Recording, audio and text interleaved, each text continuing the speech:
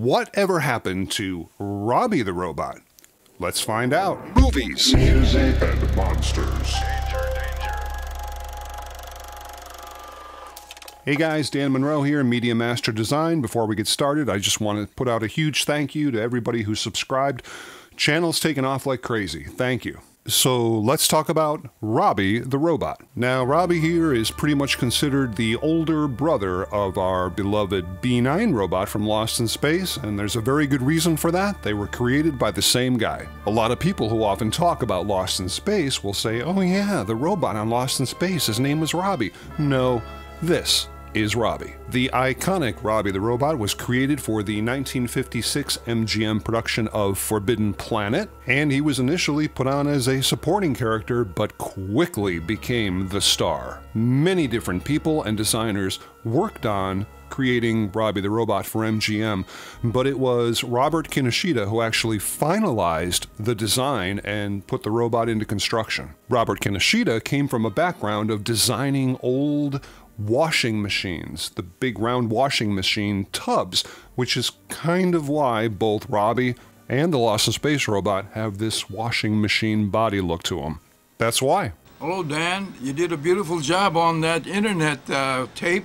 Beautiful. I'll be signing this robot especially for you. Robby was created in MGM's leather shop in 1955, and he was made of metal, plastic, rubber, glass, plexiglass, and a brand new vacuum forming technique at the time called Royalite. Royalite is the exact material they used to use in luggage. And if you look at the inside of the original Robby, the inside of his body, it looks like luggage material. Royalite was an early form of ABS plastic, which is no longer produced. The budget to make Robby the Robot in 1955 was a whopping $100,000. Unheard of for a prop on a major motion picture budget. Even though they didn't really want it known at the time, there was an actor inside Robby the Robot. Frankie Darro is the guy who was credited for playing Robby, although he wasn't the one in the suit most of the time. Frankie Darro had a bit of a, let's just say, drinking problem, and one of the first times he was in the costume, he almost fell over in it. So the remainder of the movie was shot with a prop builder named Frankie Carpenter, who was actually inside Robby uncredited for most of the film. The final Robby weighed in at about 110 pounds, and just like in Lost in Space,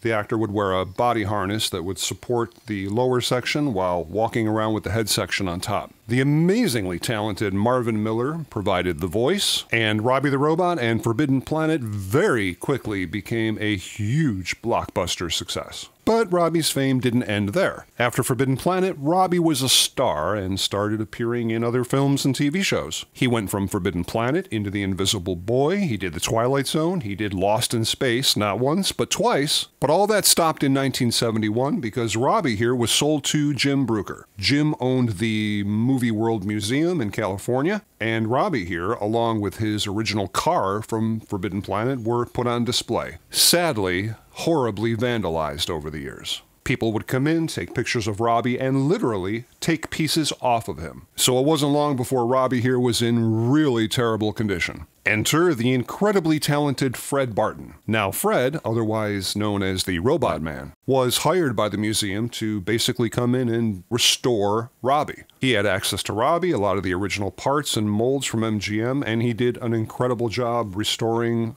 Robby the Robot for the museum. In 1980, the museum holding the original Robby was closed, and Robby was sold to Mr. Bill Malone. Bill not only got Robby, but he got all of the power controllers and things that would make Robby go, all the original stuff right from the MGM production of Forbidden Planet. Now remember, the original Robby was in this museum from 1971 until 1980 when he was purchased by Bill Malone. But if Robby was in a museum all through the 70s, how did we see him on all those amazing TV shows? Well, a lot of people don't know this, but just like Kevin Burns did with the Lost in Space robot, Bill Malone did the same thing, and he built an exact replica. So that means that anytime you saw Robby on TV in the 70s, it was the replica, it was the duplicate.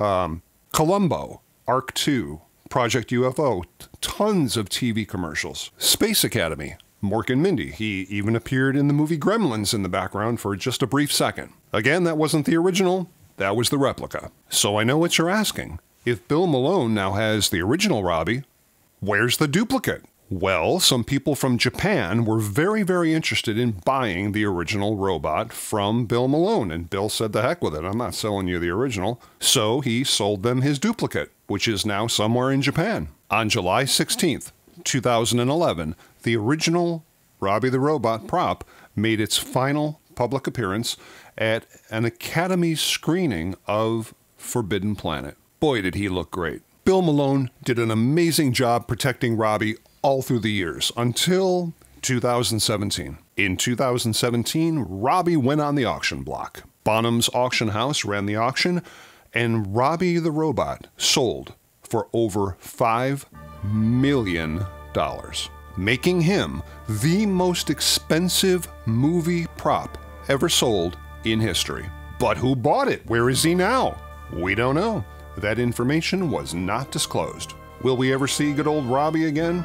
I hope so. And if you're interested in owning your very own authorized Robby replica, contact Fred Barton the Robot Man. His Robby the Robots are incredible. They come in several different tiers. They're a bit pricey, but you certainly won't be disappointed. One of my personal favorite Robby moments was when he was on Lost in Space.